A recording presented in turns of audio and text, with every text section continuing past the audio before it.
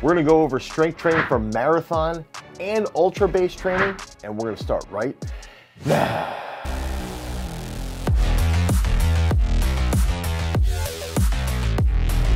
Okay, so when we're thinking about marathon-based training, distance running, hiking, crazy ultra marathons, all of those things are absolutely absurd. And it blows my mind that people like doing ultras, 50-mile, 100-mile runs. It doesn't blow my mind about the marathons. I think that's a little bit more, relatable and that you can get it done. But one of the things I want to look at is what's a very similar sport to marathon, to ultra. And I immediately, of course, go to the track and I start to look at, all right, 5K, 10K, and then how can we transfer that type of work over to the realm of marathon and distance-based running, and how to increase mileage over a long period of time without breaking down, without being hurt, while also improving our performance. And I think that's the lens that we have to look at for strength training for marathon. We have to look at it as 1, preventing breakdown, 2, improving overall performance, and 3, leading to things like improving mobility, stability, and stride length. And so that's the way that we have to view the lens. It's got to be based off of that. So if we're strength training for marathon, it's going to be a little bit different than if we would be strength training for sprinting, or strength training for football, or strength training for wrestling. All of these things are going to be slightly different.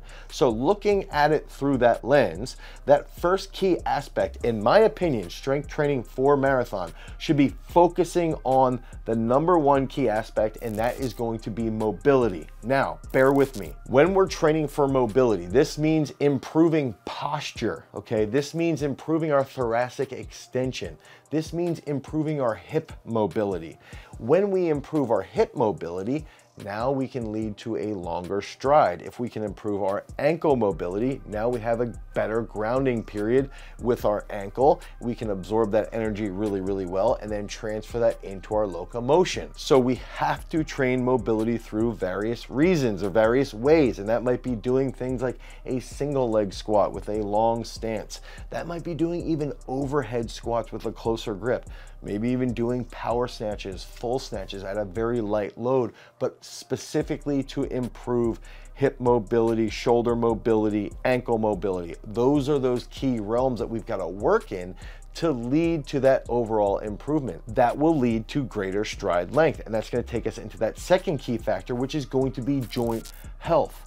A lot of people who get into marathon-based training, a lot of people will immediately have knee pain on the side of their knee, okay? They have a really, really tight TFL, they have a really tight IT band, and then they develop that IT band syndrome, or they develop runner's knee, okay? So we have to look at it like, how can we improve this with strength training?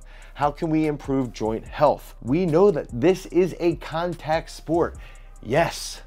The marathon, distance-based training is contact-based sports, contact with the ground, and there is a lot of force that goes into it.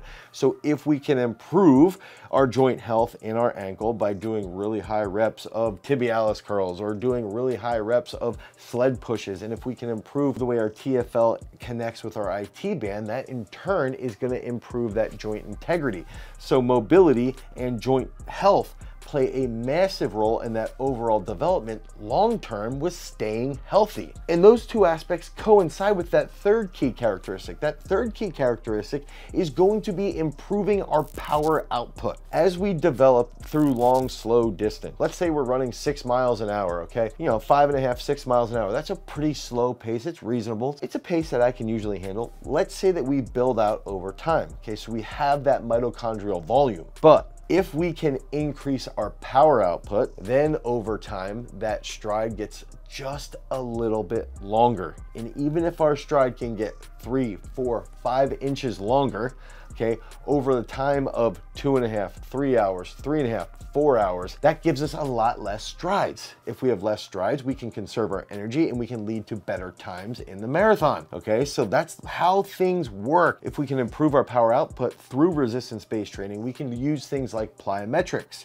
We can use things like box jumps, hill sprints, even things like heavier single leg squats, heavier step ups, back squats, front squats, walking lunges, loaded walking lunges. These are areas that we can really improve our glute strength, our quad strength, our ankle stability, our calf strength. Now that's going to increase our power output, and if we do plyometrics as well, that's going to improve our elasticity and our twitchiness. If we watch Eliud Kipchoge run, he is super elastic. He's got a really nice long stride and he's got crazy amounts of power. That's what makes him the greatest of all time. But by observing that, we have to get to that point, or get to that point as well as we possibly can by training mobility, improving our joint stability, our joint health, okay, through high ranges of motion or through high reps, and then improving our overall power output. And then finally, one key area that there's a massive leak, our trunk.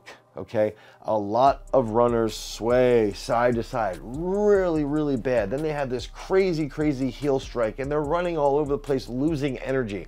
But that's where dynamic trunk control comes into play.